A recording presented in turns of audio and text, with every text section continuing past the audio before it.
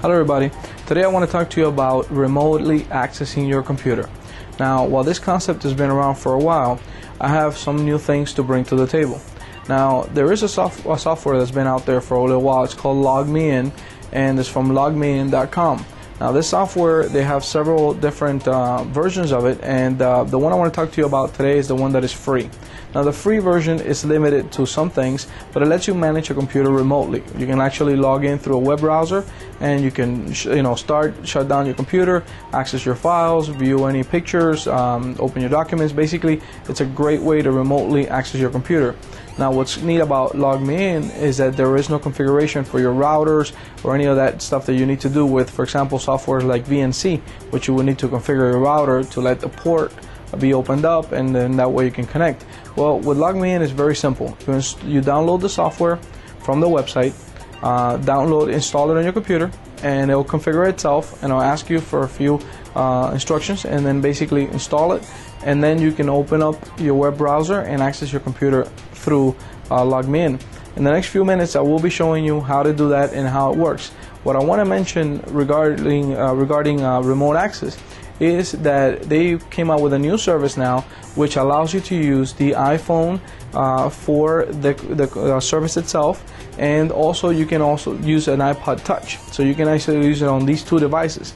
Now, the software, it's a little expensive, but it's $29.99 in the App Store on the iPhone.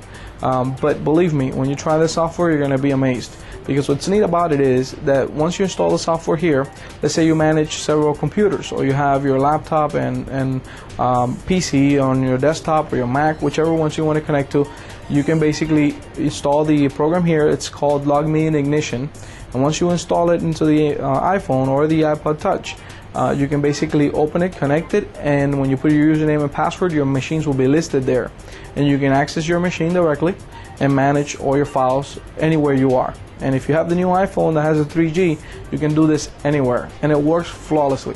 They even have a nice way of actually using the pointer on the mouse, which makes it easier for you to manage.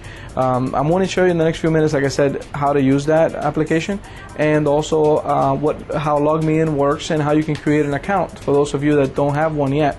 For those of you that do have an account with them, you might want to check out the App Store to buy that application. I will put information there. Remember to visit aramistech.com for all the detailed information regarding this device and the LogMeIn software that goes on it, and also the LogMeIn links that you're going to need so you can go there and create an account. Remember, they have a LogMeIn free account where you can create it. It's no charge to you, and you can manage your computers remotely.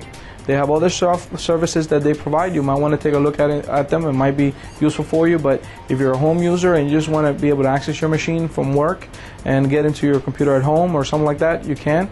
And the most important part is now you can actually use the iPhone for that.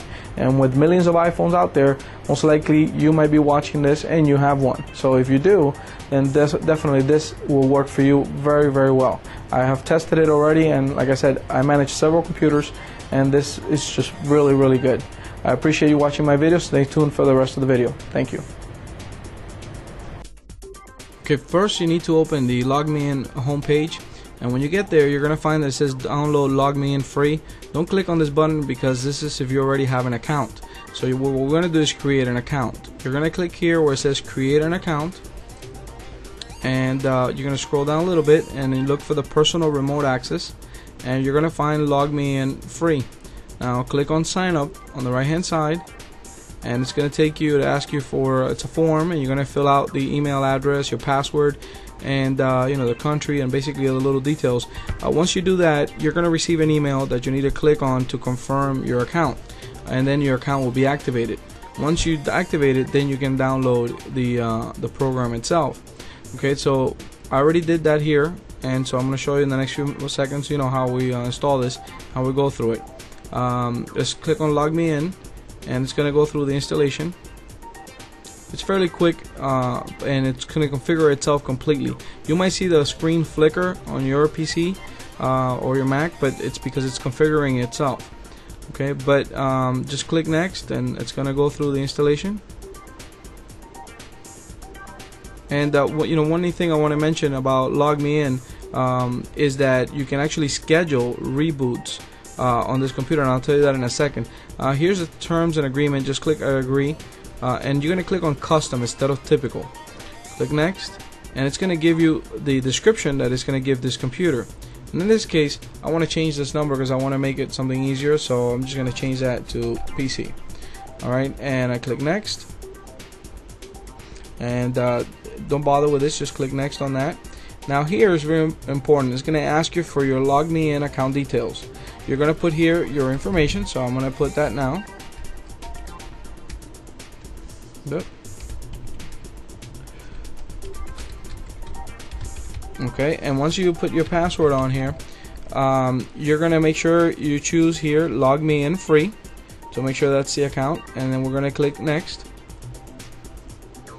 and we're going to click next again and let it install. What I mentioned to you about the scheduling is you can actually go in the preferences of log me in and schedule the computer to reboot, let's say every Friday at 10 o'clock, and then that way you don't have to bother with it. So it's a really good thing you could do, and it's part of the service, and it's also free. Now you're gonna have to wait till the finish the installation. Like I said, you might see the screen flicker while it creates the account, because it is going to create an account on your computer for the log me in. Once it does this, you'll see in a second here, we're gonna go finish, and now at the bottom here you are gonna have the log me in icon. Okay, so it's ready to go.